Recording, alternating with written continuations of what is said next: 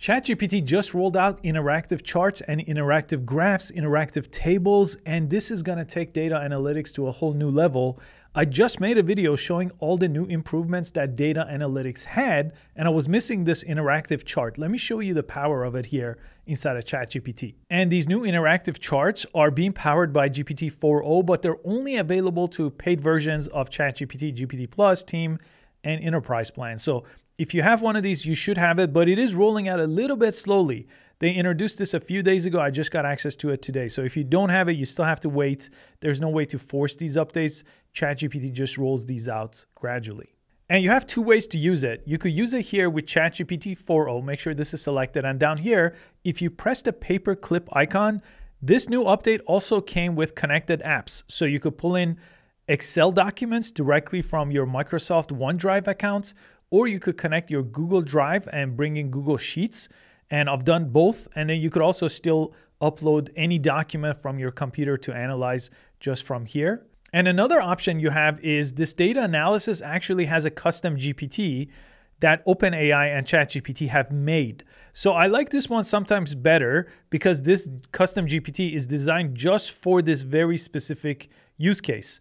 So if you use it in the regular ChatGPT, you don't get the results you're looking for. Sometimes this may give you better results. Test it for yourself, but I'll link this below as well. And I'm gonna upload this 100-page PDF. This is NVIDIA's annual report document here. This is a public filing, so I just found this on the NVIDIA website. And now I'm gonna ask for any P&L that is included in this document to see what it comes up with. And if for some reason it gives you a regular table like this, you could ask for an interactive table, and then you should get a table that has these icons right over here. And if you press expand table right over here, here's the useful parts about these interactive tables.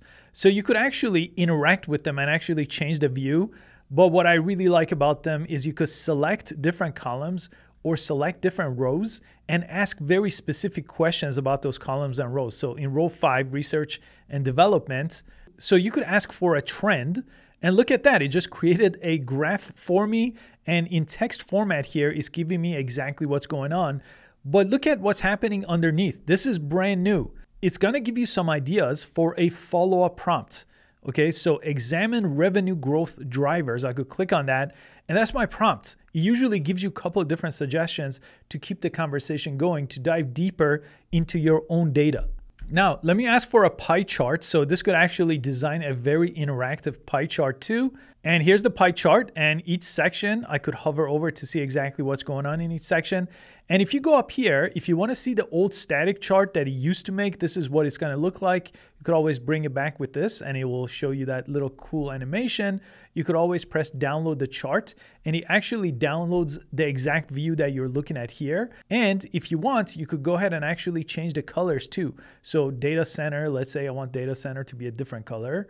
Let's make it red.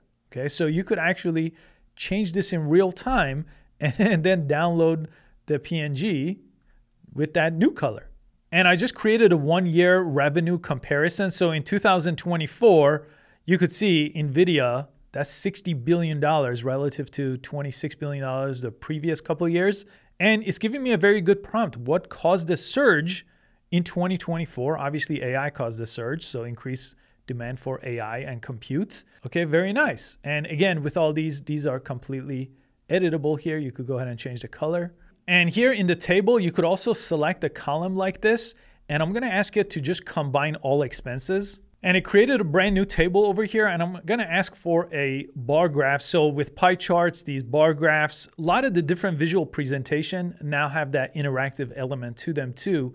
But just interacting with this table in real time using AI with suggested prompts that it's going to give you, very, very useful. And here's the new bar graph we got over here. And let me show you this example here. So I just looked up NVIDIA stock here, and I'm going to take a screenshot just from Google right over here. And it's going to be the last 5 years of stock. And I'm going to upload that image. It's going to analyze that image, and it's going to make me an interactive graph. So I'm going to say create a graph showing the stock price over time just using the screenshot I just took. And there we have it. We have the same exact kind of function. We could go ahead and expand it. We could actually go ahead and interact with this, again, just by typing in a prompt over here. And as you can see, it's going to give me some suggestions here. compare NVIDIA to AMD stock performance, NVIDIA price by month. And I'm going to use this prompt just kind of for fun, but this will try to predict future price of the stock. Okay, and this prompt book, by the way, I covered it in the last video. It's a prompt book to help you analyze different data sets, not just financial data sets. I'm going to use it here for financial data too. It has some things. These are all related to data analysis. As long as you use that, this should be helpful. I'll link this below.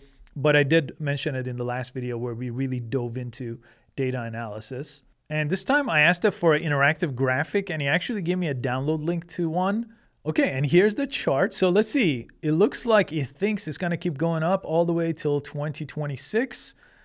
And then it's going to crash and go all the way down in 2028. It's going to hit the low. Okay, well, let's see how this ages. I'm obviously not going to buy stock based on this kind of projection, but I just kind of wanted to show you a fun prompt here and what it's capable of.